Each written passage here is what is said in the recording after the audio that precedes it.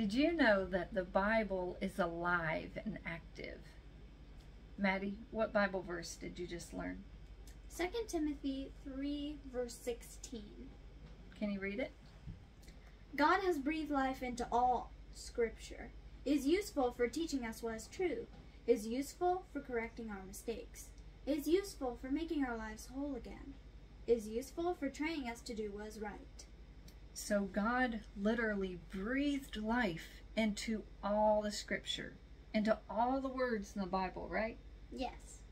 And God loves us so much that He created the Bible in word form so we can read it every day and we can look at it, and God corrects our mistakes. He helps us to correct our mistakes. We learn because we read, and we are able to correct those mistakes that we make, those second chances, right? Yeah.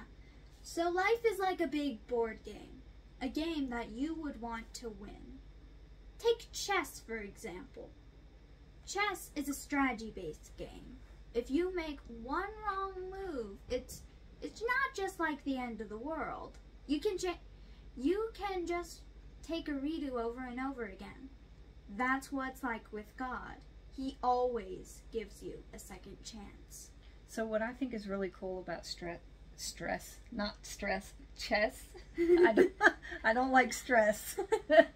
What I think is cool about chess is, God, if you think of chess being like we are the pawns on the board, and God is the one moving them, He can see from the beginning to the end, right?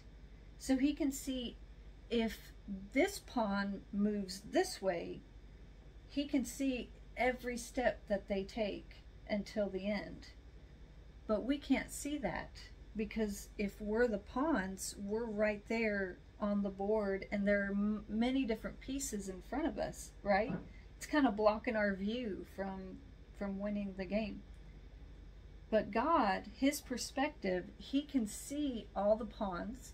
He can see every way, every strategic way. If someone moves this way, this is going to happen, and then this is going to happen 5 steps forward.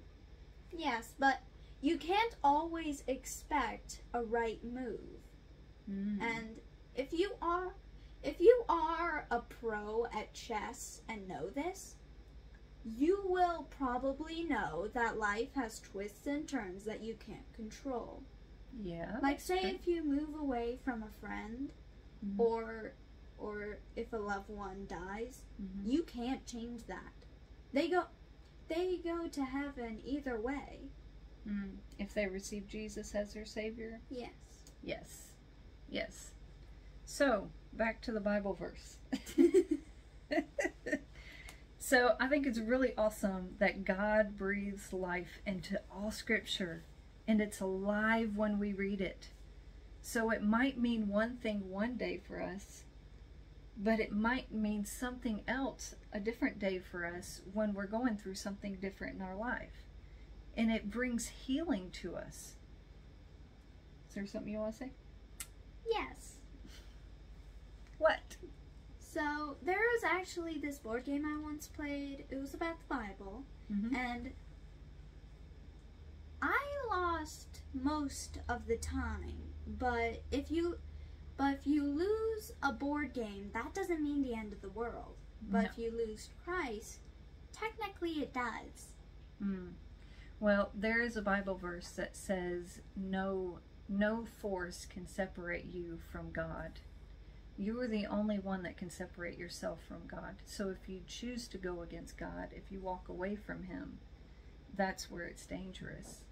But when you choose to read the Word and to pray and seek God, be quick to repent and be quick to hear, to open your ears and your hearts to hear God.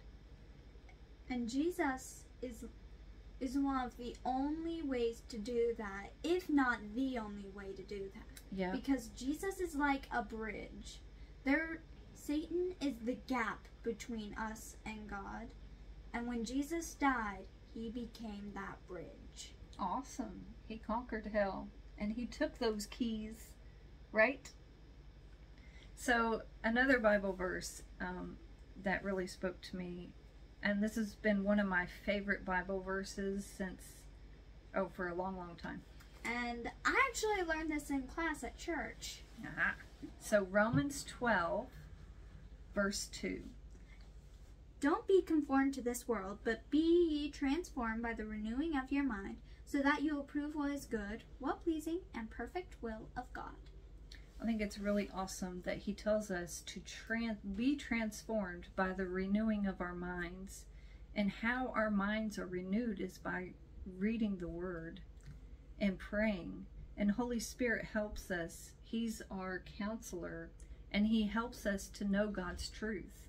Yeah, and a lot of the time you have to wash your mind with the Bible. It's not as easy to just zip your head open.